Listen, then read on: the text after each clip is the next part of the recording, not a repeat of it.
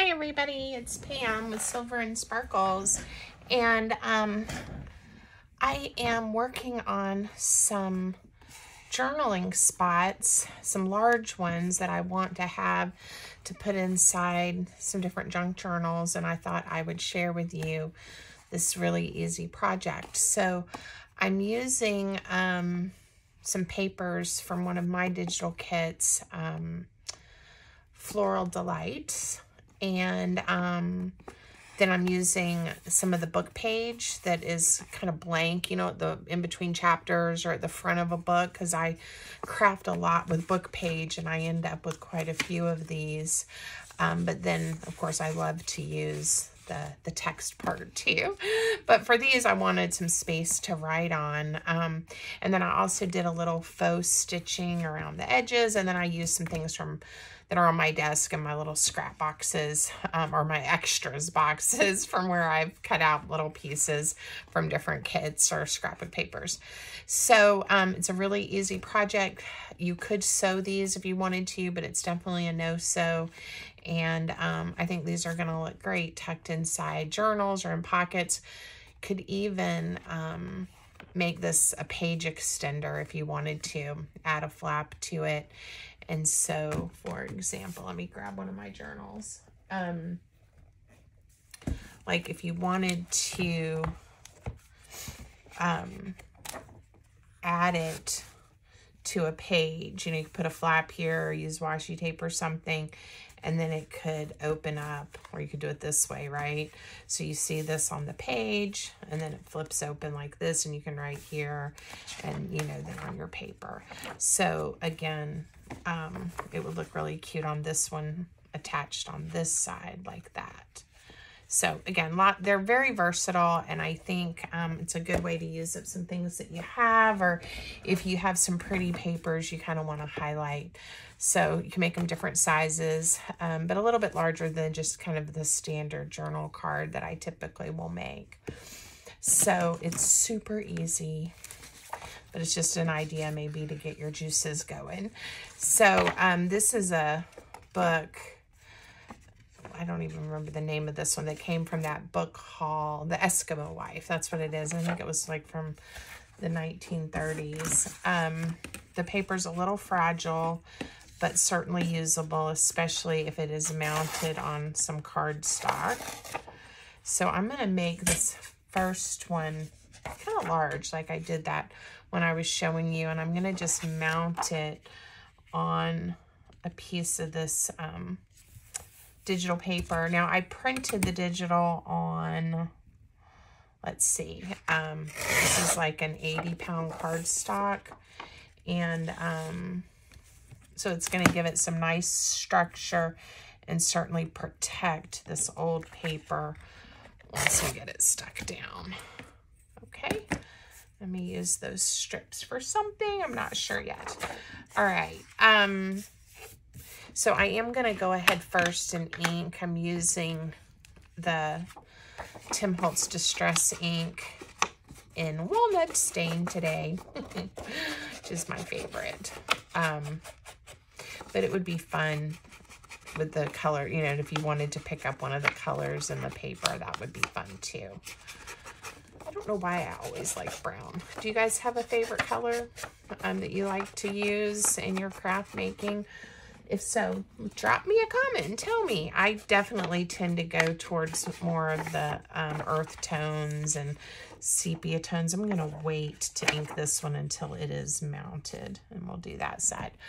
And I know that, you know, and then, of course, it's so funny when I then craft with some brighter colors, I usually get so many comments. Oh, I love the colors. I love the pops of colors.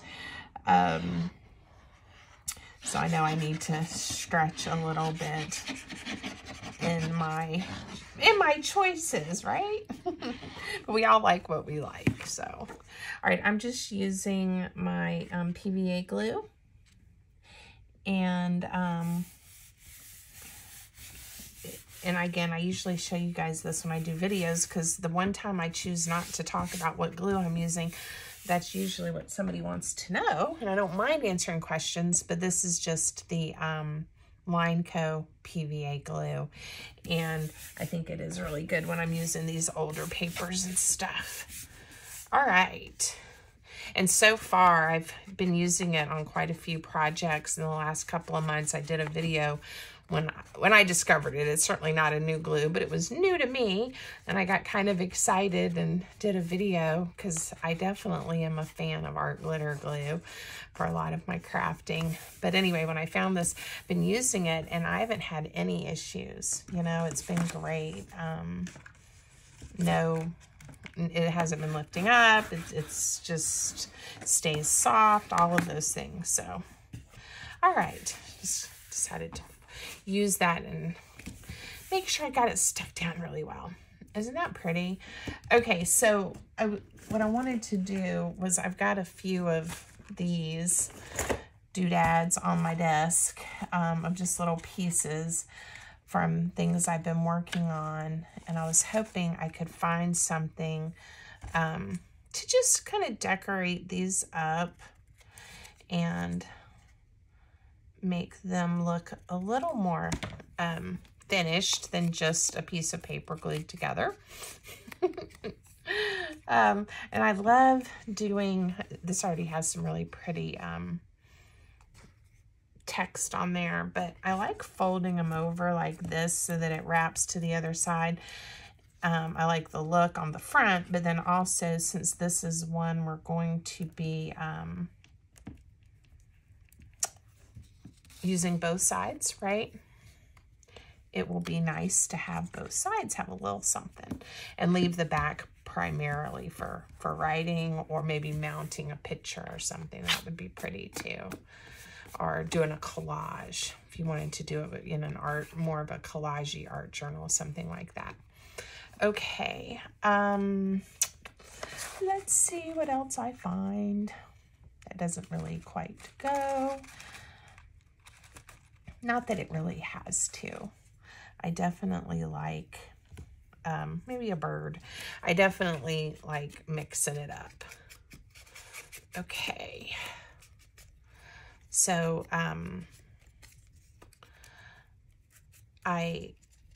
what was I going to say? One thing I was going to tell you guys about was my little dog, Matt. He has been acting so weird lately, but he's okay. He's much, much better now, but he certainly, he got this weird cough, and he hadn't been boarded or been to get his hair cut recently, so we didn't think it was anything like kennel cough. I think I want to put something under this bird. Maybe some of the paper that has a little bit of text. It already has text there, but let me just see what happens if I tear a little paper and see if I like how it looks. Anyway, so he had this weird cough that was kind of disturbing, and then he started just acting with what I call, like, you know, pain behavior. Like we might act if we weren't feeling well. And we called the vet. They didn't have an appointment for like 2 weeks, and so we kind of waited. And then one night last week, I finally said to my husband, I said, you know what, I'm not gonna be able to sleep tonight. He doesn't like coming to see me. He doesn't want to sit in our laps.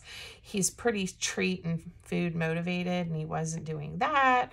So of course by this time it's like 7:30 at night when I decided I wasn't going to be able to sleep if we didn't do something. So of course we put him in the car and took him to the emergency vet, and they did their thing, and they think he tweaked his back maybe. That didn't explain the coughing, but the pain behavior and kind of how he was holding himself. But he passed all their little tests and everything, and then she felt he was getting over probably just a cold or something, which was kind of weird. But anyway, so we decided to just follow up with our regular vet. So we brought him home, and I am not kidding when I tell you guys, he was totally fine. Like the next day he woke up, he was jumping up and down again. He was coming to greet us when we walked downstairs. He was ready to have his treats, and he's been totally fine. So I don't know what happened, but it sure can scare you when your little papa that you love has issues. So anyway, I just thought I'd share that. That's kind of been one of our little dramas here. I'm trying to decide if I want this tab. I want the color. I think I'm just going to add it to the top, right up here. Even though I already have this kind of thing over here, and I still need something down there with that bird. It's a little too neutral down there. But anyway, a little matte is okay, and I posted something, I think on Instagram, where I put his little picture in. Didn't even talk about why, but I was just so relieved he was feeling better. I put a sticker of him on one of my posts, and he was smiling. So that's good. And his sister, Harry, she's been totally fine. Her name's Harriet, and she has not had any issues, so that's a good thing. Guys, I'm not really happy with this right here. I need something, I need some more glue, but I need something that will make this pop a little bit. Let's see. Oh, here's a sticker. That's kind of weird. That wouldn't work. And I don't know, maybe I'll just cover up part of the bird and the words with this pop of color. I'm just going to make this one what I call true junk journal style, where we just have all kinds of things going on. How does that sound? All right, you can still see the pretty paper. And let's add a little, maybe I'm going to cut this out, but I'm thinking maybe a little number up there. Let me pull out my little bin of numbers and things. I need to print some a little smaller, because a lot of my labels right now, I think because I tend to use the little ones first, I don't have as many. And if you guys can hear, that's Harry and Matt. They're not barking as loud as they sometimes tend to. But that was the other thing. When he wasn't feeling well, he wasn't barking with his sister. He was letting her do all the barking. So that was just weird. And now I think we're probably getting a delivery. I'm just trimming this up because I think it'll fit better on this little tab.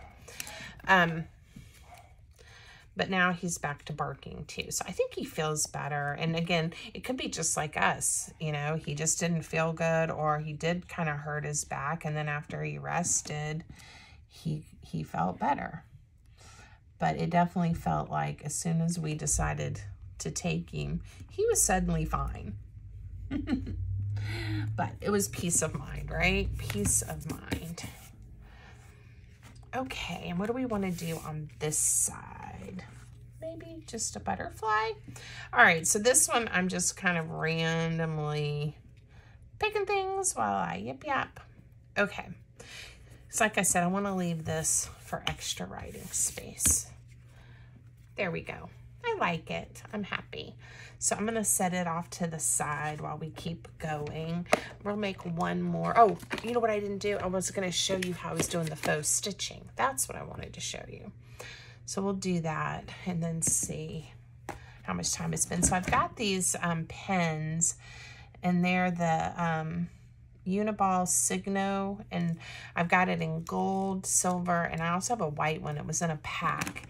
And we'll use the gold one. And I just did little lines like this. Just little dashes almost. I tried to do them fairly consistently. I'm going to go right over that label. But they're not perfectly the same length. But I think when you look at it, especially if you're not looking super, super close, it looks like some stitching. And I love to sew on paper, but I know not everyone has a sewing machine or feels confident in doing that, or maybe they actually sew and they don't want to put paper through their machine, which I understand. So this is like, you know, just a little nod to the look, but without having to throw it on your sewing machine. And again, We used to do, like, back in the day, I'm showing my age, when we did a lot of scrapbooking and stuff, you know, and you would make borders and little swirls and little heart borders, or I did anyway on a lot of my pages. I think I did this then too, to make it look like a little bit of stitching. But I like that little touch of gold on there. And, you know, you could do it on the other side too, but I'm not going to. I'm okay with it like that. Okay, so that's super easy. And then let's make one more, because I have an idea to do something a little bit different than what I've been doing. So these are the ones that I had already made, these two. So let me try my idea. Okay, here's a piece that I already have. And this one, let's make a different size. Let's trim the words off. Just doing a little paper tear there. We're gonna make it this size. And what size is that, you might ask? I'll tell you. Let's see, that is almost 6 inches by 4 inches, so 6 by 4. And I'm gonna just not worry too much about it, because I kind of want to layer. That is my Amazon device. I'm not going to say her name because she'll start talking to us, telling me that yes, that was a delivery that had Harry and Matt barking. Because if we ask her, she would say, "What's a delivery for?" And it would say, "Someone in our household," which would either be myself or my husband. You never know on any given day, right? Okay, here we go. Woo. I am definitely enjoying all of those books that I got on my book haul. It's so funny how book page can come in so many different shades of white or off-white. Just really make sure that glue has oozed all through here. Okay, because this is like just such a nice warm, where it's aged. And then some of them stay fairly white, some are really, really dark, and just every shade in between, and it's just kind of fun. So in this one, what I wanted to do, and I'm going to have to just turn around and grab some scraps out of my scrap bin. I just thought it might be fun to layer some more things on top, even though I hate covering up the pretty paper. We'll do it anyway. All right, I am just going to randomly grab and see what we have. I have a larger paper bin behind me that holds bigger pieces of scraps. And I'm doing some owl things again. I just love these little owls. They're so cute. Why don't we pick maybe these two? They look like little lovebirds down here. We'll put an owl on somewhere. But what I was really thinking is getting some larger pieces that we can see the difference in the colors in the book page. Isn't that fun? Some larger pieces that we can layer on. So this is from that lace book that I love. So let's get this turned. Okay, let's see what happens.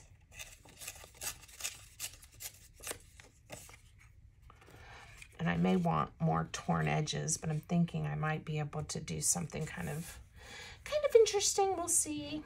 I don't know if this is going to work or not. It's sort of like any other kind of collaging, though. You just have to kind of play with it to see if you end up with things that you like. And I always think it looks better with a little bit of distress ink. So we'll see how that'll help it come together.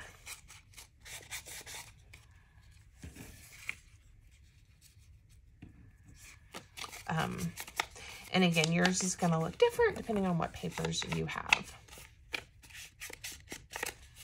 All right. I definitely think I need a focal point. Let's see if there's anything in here I want to use. Well, I picked these owls out, but this bird right here is a little bit bigger. And I want it to be torn. This was also printed out on kind of just copy paper. So it's definitely not as thick or hard to tear.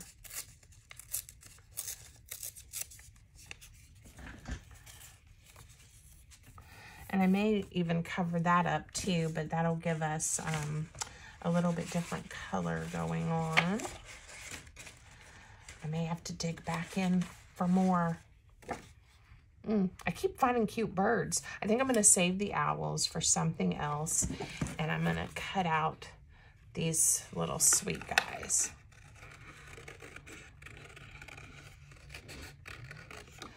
And maybe that daisy. What do you think? And I think this is like a little succulent here. All right. So let's see what happens. Let's see if I can make this look like something worth it. So this would be a way, again, to just kind of move through that scrap bin and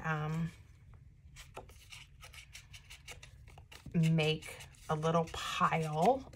Let's call it a pile collage, you know, a little pile of papers. And this would look pretty with like some seams going through. I think I am going to just put this to get this dark leaf in there because I kind of tore that bird's head off. Sorry, little bird. Okay. Need another torn edge there. And we'll see if we even like this. All right. So I think what I'm going to do is glue all of this down and we'll see what we think. And we may need to add a little something extra. I haven't decided what yet, but a little something extra once I get all of this on here.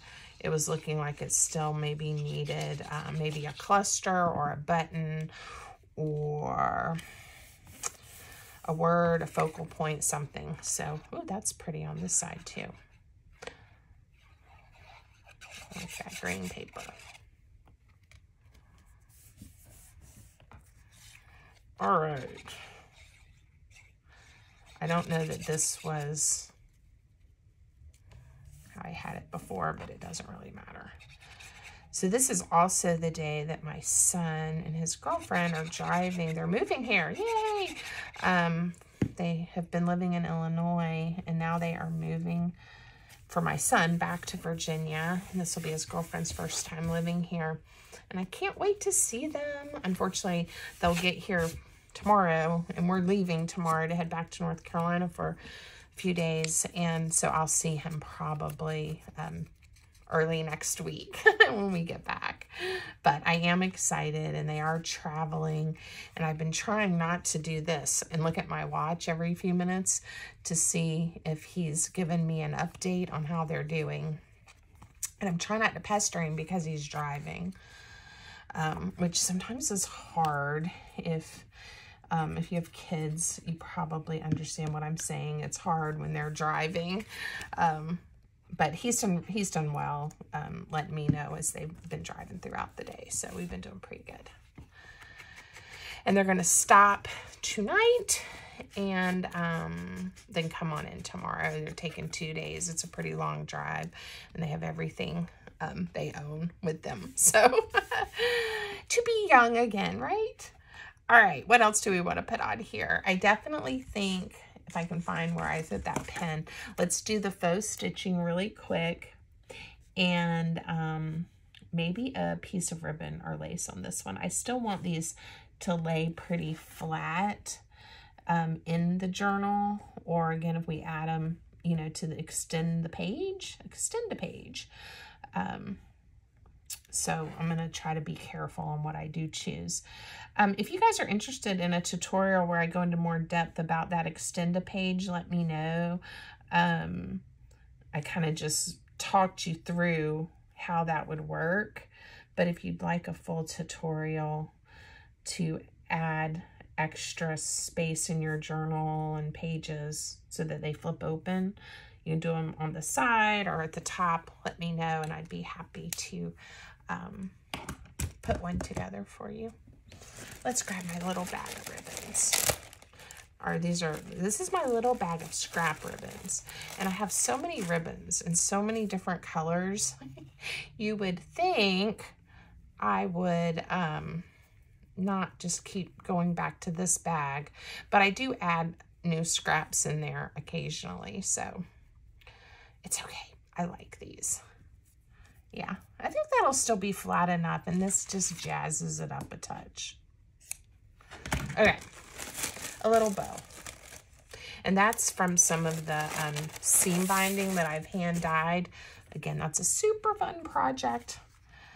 All right. Put it at the top. I think I'll put it in the corner there. And I'm just going to use a glue dot. This really holds this ribbon on really well and is the right size so it's not sticky around it. All right, I think that'll still be fine tucked inside a pocket on a journal. And on this side, let's add, just for interest's sake, let's add a little strip. I was going to try to find, if I can, a strip that kind of, ooh, that does, it's the same kind of color, peachy color. And we'll just tear a little piece off. Yeah, I was kind of doing that on the other ones, either across the top or along one side. So it'll kind of make them a little consistent. And I promise y'all I will do something with those little owls soon. I love those owl papers. Okay. All right, that just kind of gives it a little more finish. I love it. All right, let me show you real quick what we've got, and I hope you guys will grab some of your, if you craft with books like I do, some of those full pages that are kind of blank, or, you know, coffee dyed paper would work. Any kind of neutral scrapbook paper or junk journaling paper would work. So, I hope you'll give it a shot. So here's the ones that we have. Cute, right? I was happy I was able to use one of those little dogs I had left from a project I did recently. And then you can journal on the back. All right. Let me know what you think. Leave me a comment, thumbs up. Hope to hear from you, and y'all have a good day. Until next time.